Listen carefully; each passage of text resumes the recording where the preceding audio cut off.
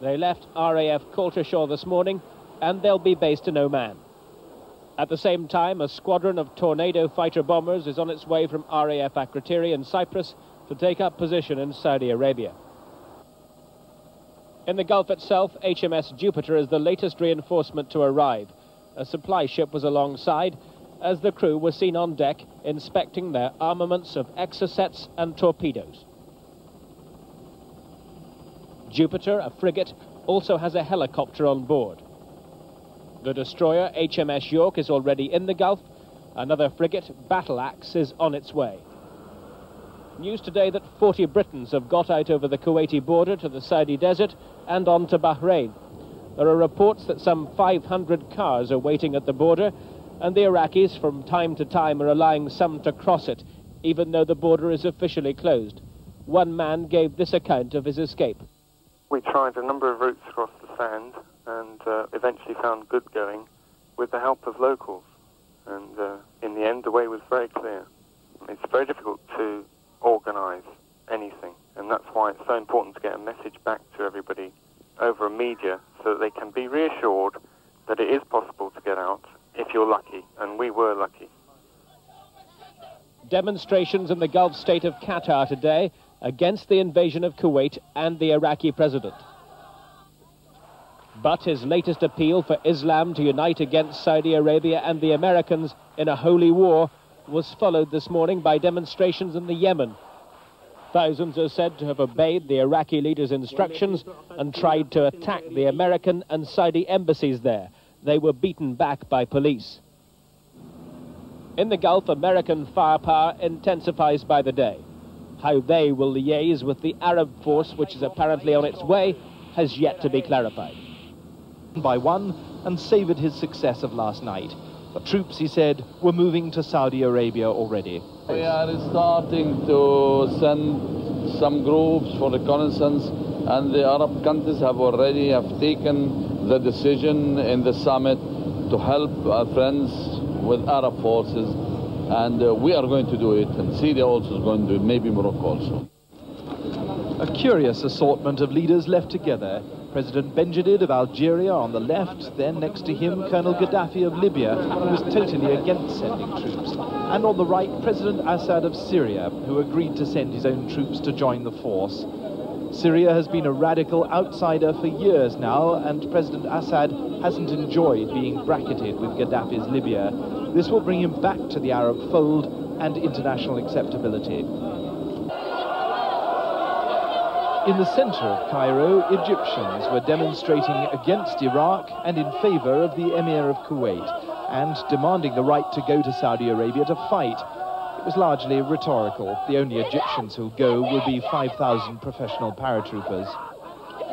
Kuwaiti exiles gave them emotional support, and the Crown Prince of Kuwait thanked Egypt for its backing and promised that the Iraqis would be swept out of his country. That, however, is going to be the difficult part. A decade ago, George Bush has continued his family holiday in Maine. Yet behind the country house atmosphere, the president's crisis management team is in place and the telephone diplomacy continues. Conversations today with the leaders of Qatar and Bahrain. But the president stopped short of calling for the overthrow of Saddam Hussein. No, we're not prepared to support the overthrow, but I hope that these actions that have been taken will result in an Iraq that is prepared to live peacefully in a community of nations. And if that means Saddam Hussein changes his spots, so be it. And if he doesn't, I hope the Iraqi people do something about it so that their leader will live by the norms of international behavior that will be acceptable to other nations. And while he refused to use the word blockade, it's clear Mr. Bush believes Iraq is now economically as well as politically isolated. And so far, I've been very pleased that the Iraqis are recognize that the export of oil is almost an impossibility now. And from Secretary of State Baker, caution on Americans held by Iraq.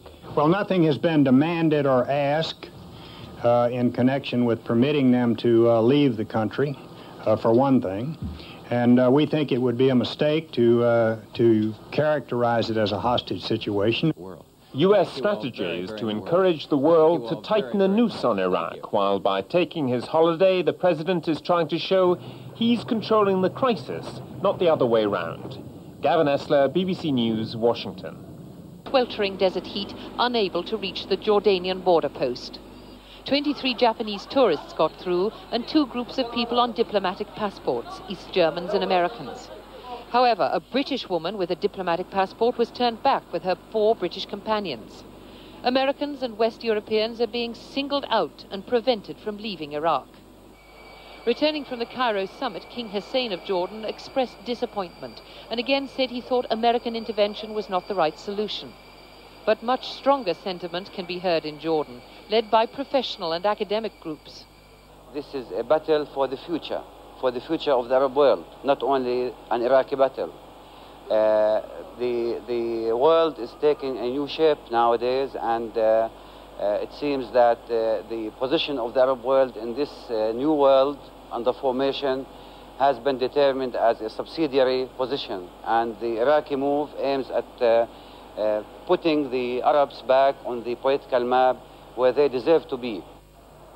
And with the Israeli-occupied West Bank hills across the valley, villagers on the Jordanian side echo to protest meetings. At Mehish, the mosque summons the whole village. Christians come as well. The young chant of fighting for Iraq and for all Arabs. The speakers pour scorn on American troops in Saudi Arabia. The whole village claims to speak with one voice, supporting Saddam Hussein. For take-off to the Gulf, the confidence of a clenched fist from the pilots, and a fond farewell from their wives, children and colleagues. The squadron will be armed with cluster bombs and 30mm cannon, and they expect to cooperate closely with the Saudi Arabian Air Force, largely British trained and British equipped. But where there may be problems of coordination is on the ground, as Egyptian troops arrived in Saudi Arabia today to be joined by Syrians and Moroccans. The unresolved question is, can they work with each other as a genuine Arab force? And who will be in command? Just getting one Arab to talk to another, or say the Moroccans to talk to the Syrians, is not going to be easy, let alone the problem of these Arab forces talking to the Americans, talking to the Brits. Just to find a common language and find a common means of communication will be difficult. In the waters of the Gulf, it won't be easy either. In this international naval operation, the French, for example, are determined not to take orders from any other country. But what President Bush wants most is solidarity from as many nations as possible. So for now at least, logistics are less important than politics. Cloudy weather has reduced Allied airstrikes, but there have still been 1,100 sorties in the last 24 hours. Some from bases in Turkey and Saudi Arabia, others from carriers in the Persian Gulf, and missile attacks from submarines in the Red Sea. Iraq hit back overnight, firing 9 Scud missiles at Saudi Arabia. 6 were aimed at the capital Riyadh, but were shot down by American Patriot missiles. 2 Scuds fired at Dhahran were shot down. The last Scud fell harmlessly into the sea. The first Iraqi incursion last night was made west of Al-Wafra and was met by United States Marines with air support. The Iraqis lost 10 tanks, the Americans 2 armoured personnel carriers. Later in the night, another Iraqi mechanized battalion invaded Saudi Arabia, reaching the abandoned oil town of Al-Hafji. American aircraft destroyed 4 of their tanks. Early this morning, 40 more Iraqi tanks crossed the border. They were stopped by soldiers of the Saudi National Guard with American air support. At the same time, another 40 Iraqi tanks made a 4th incursion from a base close to the Kuwaiti town of Al-Wafra. Iraq lost 10 tanks here. Tonight, fighting continues in Al-Hafji, where Saudi troops are believed to have surrounded the small force of Iraqis who entered the town last night. Dawn brought an unpleasant surprise to many people in this country. The remote was being held by Iraqi armour. The thin line of Saudi and Qatari troops defending Hafji had withdrawn. In the Iraqis' path lay the Americans' 1st Marine Division. If I get to the enemy and I'm clear to shoot, I'll arm this missile, I'll shoot it down range, take that bad boy out. While the Marines' howitzers pounded the Iraqi tanks 7 miles away, American strike aircraft were bombing them. The Allies had not defended Khafji in depth because it was within Iraqi artillery range. The attack was not expected. It's hard to make an estimate of why they would take such an action. The force that apparently has occupied the city is relatively small in comparison to the U.S. and coalition forces arrayed against it. I don't know why they would do such a thing. They will probably be expelled by today, we hope. We took these pictures in the abandoned town last weekend. Khafji's 45,000 residents had long since been evacuated because of Iraqi shellfire. The only Allied soldiers in sight were a few examining seabirds on the beach, dying from an oil spill caused by Iraqi shelling. Today's Iraqi attack, in the words of the American commander, shows there's still plenty of fight in them, whatever reverses their suffering from Allied bombing. Militarily, seizing this empty town poses no overall threat to the Allies. Iraqi losses of men and tanks are bound to be heavy, but they've killed at least 12 American Marines and showed a boldness that will command respect in the Arab world.